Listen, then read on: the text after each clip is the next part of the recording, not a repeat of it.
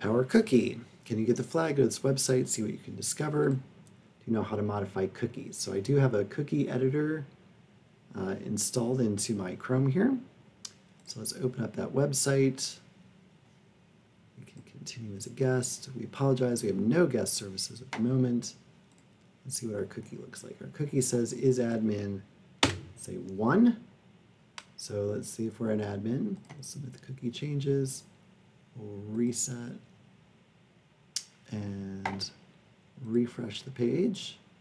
And there's our cookie. Grade A cookie. So cookies are something that websites will give to you so that they can track who you are. You don't have to provide your username and password over and over again. This one we just modified the cookie because it wasn't encrypted to make ourselves an administrator and get the flag.